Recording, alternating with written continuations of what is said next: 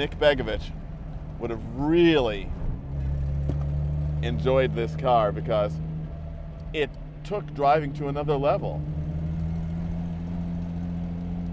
If you love classic cars, then Donald loves you. Export or die.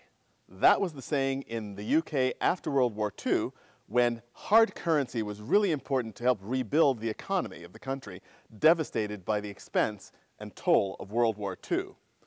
By 1952, when this Jaguar XK120 fixed-head coupe was built, exports were the lifeblood of the British nation, and they had to make sure that as many of their products got into overseas hands, especially the cash-rich American hands, as possible. Helping that effort was none other than Nick Begovic. He bought this Jaguar 120M coupe, brand new in 1952, and retained it throughout his entire life. This is a car, for me, that expresses the spirit of the Jaguar post-war in its most amazing form.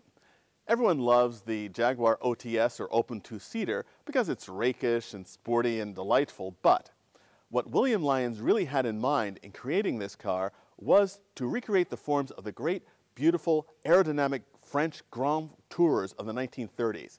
And this, the fixed-head coupe, is the perfect post-war expression of that wonderful form of those great Delahaye's and Delages before the war. And this car, of course, was also much more than just a pretty face.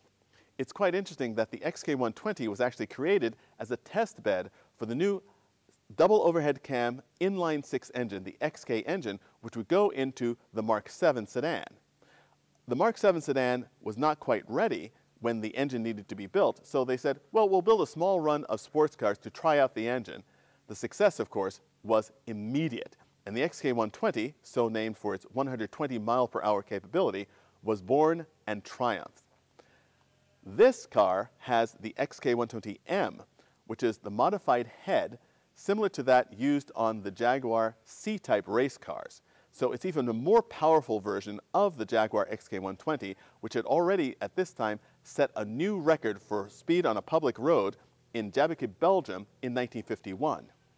It's clear why this car appealed to Nick Begovic, a brilliant engineer and physicist. This is a car that is designed to do one thing and do one thing only: go fast comfortably. And it does that in spades. One of the only challenges with an XK120 is that its beautiful styling hides an ergonomic package which is somewhat compromised, which Jaguar realized and they worked on the later 140 and 150 models. The steering wheel is really big, and it's got sort of what looks like a heart chest opener in the center of the steering column that almost guaranteed that your heart surgeon after your car accident would have a much easier job to do.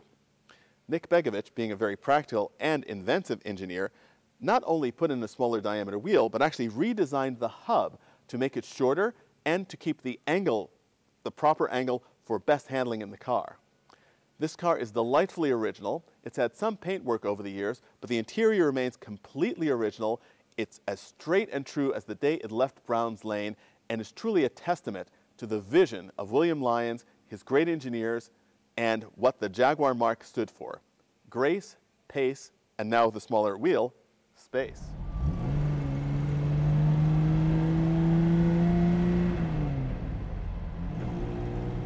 Driving the Begovic XK120 fixed head coupe is literally like taking a step back in time. Especially to drive it here on this very quiet 1.5 lane country road. You can just imagine what the conditions were like back in the UK when this car was built, and a little bit about what the experience of driving this car was like in Los Angeles in 1952 when Nick bought this car new. I already commented on the design of this car. I love the XK150 fixed head coupe, but it's also about the dynamics. For the early 1950s, this is an absolute revelation in British sports cars. The solidity, the power, the precision is absolutely astonishing, And when you think about the fact, of course, that all Jaguars were built to a price, it becomes even more amazing. And you can certainly see how Nick Begovic would have really enjoyed this car, because it took driving to another level.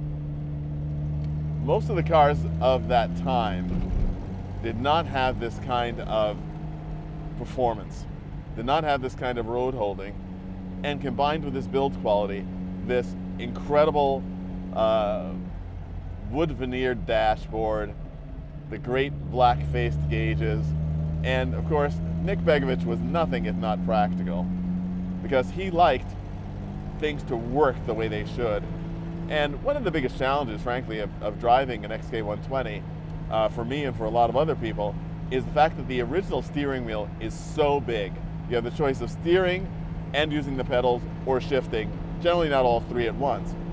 Nick installed this beautiful Nardi wood-rimmed wheel to make the XK120 a little more comfortable to drive, and it's a handy thing, and it's something that we're not going to change, because that's part of Nick Begovic's influence on this car, and it connects us directly to the man who built this collection. Classics are great things. Classics that can be driven and enjoyed are even better.